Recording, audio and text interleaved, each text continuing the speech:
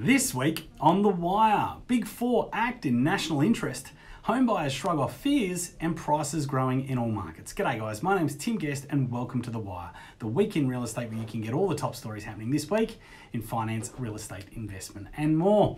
Now please like, comment and share this video, and if it's your first time tuning in, don't forget to follow or subscribe wherever you're seeing this. So our top story for this week, Big Four act in national interest.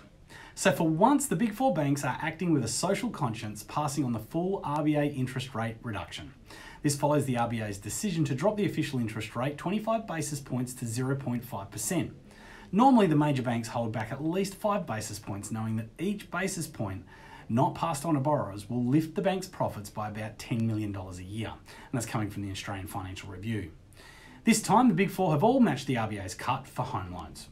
AFR columnist Tony Boyd says, in the past, the banks have argued they must balance the interest of all stakeholders when considering how to adjust their loan rates.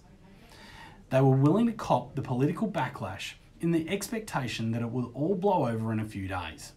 But this time around, there was no wriggle room. Prime Minister Scott Morrison had gone out strongly, talking up the national interest, and Treasurer Josh Frydenberg had been on the phone to the big bank CEOs. The last thing the banks want is a solvency crisis in their loan books, caused by any businesses short on cash flow. The banks are also concerned about the community expectations.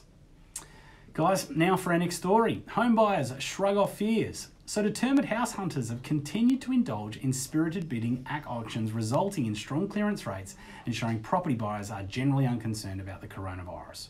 CoreLogic's national auction commentator Kevin Brogan says the strong clearance rates are clearly telling us that people are still actively participating in the market. Sydney performed strongly, returning a clearance rate of 83% from 811 auctions last week. The previous week, Sydney held a higher number of auctions, just over 1,000, and returned a lower clearance rate of 77%.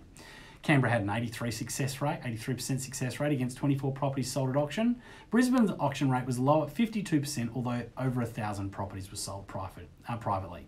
Upper North Shore agent David Walker says whenever there is stock market volatility or other things going on in the economy, people run back to real estate because they know money tends to be safe in good blue chip real estate. And with low interest rates, people can see money is cheap and readily available. And now for our final story for the week, prices growing in all markets. So property prices continue to grow in 7 of the 8 capital cities in February, and this shows the, this is coming from the CoreLogic RP Data Daily Home Value Index. In the past 3 months, house prices have risen in all 8 capital cities and in all state regional markets. Previous struggler Perth showed a turnaround during February, recording an uplift of 0.3% in its housing prices.